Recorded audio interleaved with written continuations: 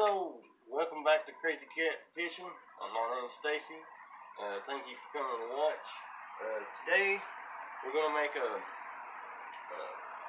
bank fishing rod holders out of a dog tie-out stake.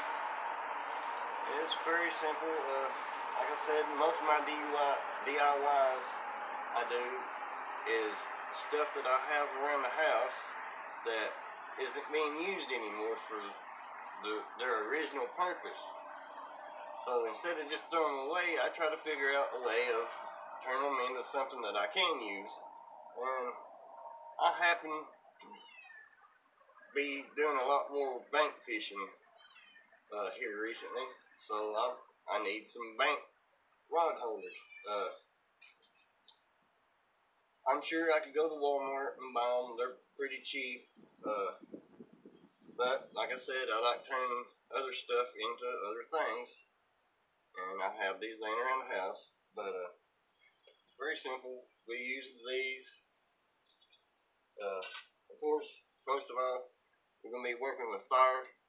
So you need some safety glasses and at least a glove, a pot holder or something, because the steel, metal, whatever this is, does get pretty hot. Need a hammer, some kind of hard surface, preferably if you had an anvil or something would work really better. Propane torch, of course a lighter or a match, something to get the propane going, and a bucket of water. Alright, I don't want to bore too many people too quick. Oh, stay till the end. I'll show how I set these, how these can be used, and I've got a bonus project I want to share. Alright, so without further ado, let's get started.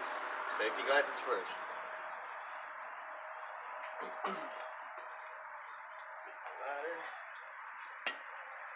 Now this process doesn't really take real long. You just have to use a little bit of elbow grease. First thing before we get started, we want to heat this bend up first and bend this piece of metal up like this, and then we'll heat it up again and bend it back this way, and then I'll go through the last process that we have. First, let's get this started.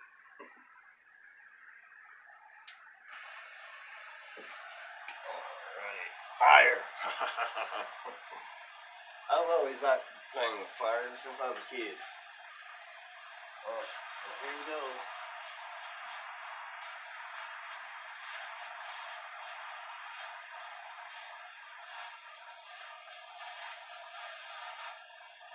Turn it over. Try to get as much of it heated up as you can.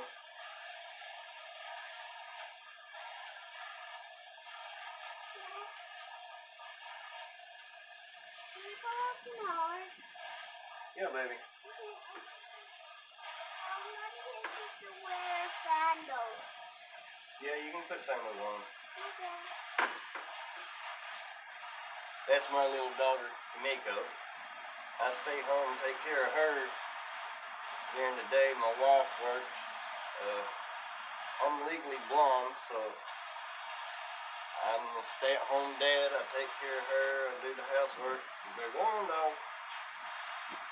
And I'm not able to just get in the truck and go fishing whenever I want. I've got to rely on my wife to take me. And after I'm done with my house chores and pretty much taking care of the little one, I get bored, so I got to find stuff to do. And so here we are. Alright. Let's Lena, come on. My dog Lena. And that's Bandit. You're probably going to hear his big mouth in this video. I'm going to go ahead and turn this off for safety reasons since the dogs are out and Kiki was going to be coming on.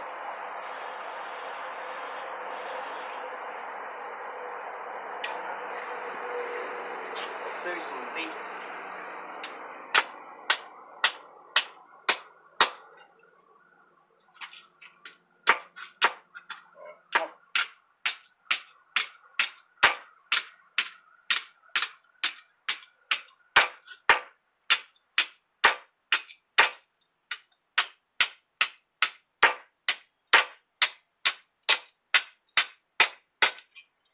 Normally I would heat this back up and try this again, but we're going to straighten that out as much as we can. Yeah, as much as we can. Actually, you want it to be bent just a little bit. Just a little bit? Yeah, just a little bit. Actually, we want it a lot more than that. Alright, go on. No, I need my McDonald's sauce. Hold on, folks. Here. This foot and the other foot. That's what I tried. Hey, say hello to everybody on YouTube. Hello. Say hello, YouTube. Hello, YouTube. Are they on your phone? Yep, they're on my phone. Are they saying hi? Oh, I'm sure they are. Saying hi to us? Yeah, wave at them. Go on. Alright. Sorry about that, folks. When you got kids, you gotta heat this back up a little more. Shouldn't take too long. We want this part that we've just bent up angled out just a little farther.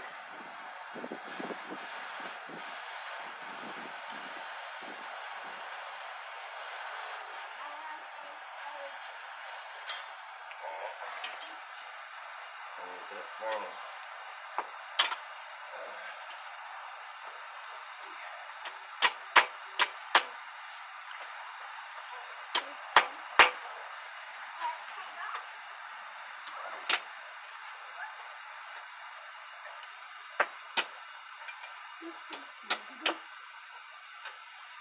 If I can get it.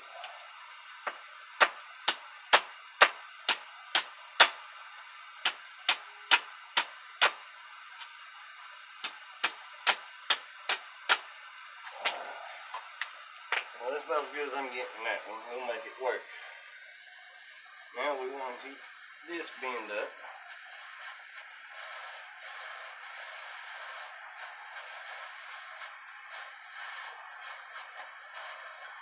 Well, I'm sorry that I ain't got a lot to say right now. I'm working with this, trying to be careful.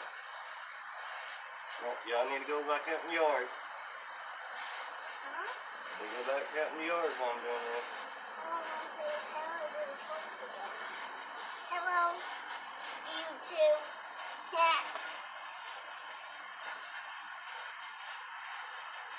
That's my little fishing buddy. She likes to go fishing.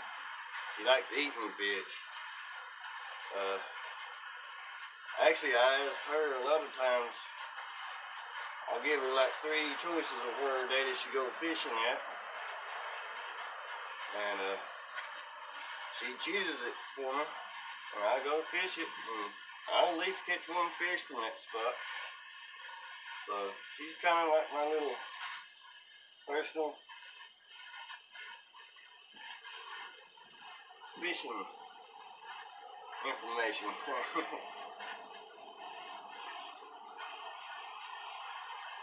Let's turn this off this time. And this is where you probably need the glove, because you got to grab kind of close up here. And you want to bend that down at an angle so that your fishing pole don't slide out. Well, it looks like. That's all. Can I go by you? That. Huh? Yep. Okay. No, not that way. That way. That way? So I went ahead and made one before this, just so I knew I could do it. And you see the difference. This one's angled out a little more than that one, but it's this angle here that you're looking for mostly.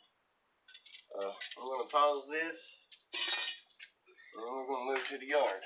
I'll see you out there. Okay, sorry about that, folks. I accidentally turned my phone off. But as you can see, these rod holders, you can stick them 2 different ways. I tried this one the other day. I actually made a video, and when I got home, downloaded it, edited it and everything, the computer wouldn't connect to the internet no more. So we're out of a computer right now. This is why I'm doing all of this from my cell phone. And after I made that first one, I got looking, trying to figure if I could stand it up in it. And these are 7-foot long catfish poles.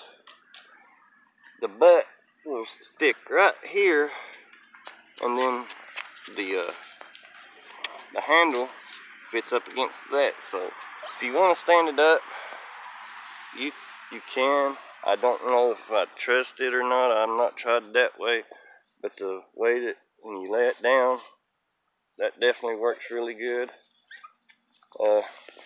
And they have these rings, and they go all the way around. You can clip them onto your bag or your backpack, whatever it is, so that your hands free, you're not having to carry them.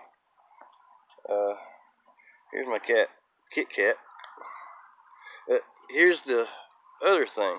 Now I've got this off of Catfish and Carp. He did a channel, or sorry about that. But yeah, I've seen this off of Catfish and Carp channel. I just so happen to have a cooler. It's got wheels, got a handle where you can carry everything. I'm gonna change the rod holders that I have on here. I use swim pool hose. They work, but as you can see, they're flimsy. I'm gonna use PVC pipe in place of them. Having them on the back is okay, but I believe I'm gonna angle them on the side so that my poles ain't sticking straight up.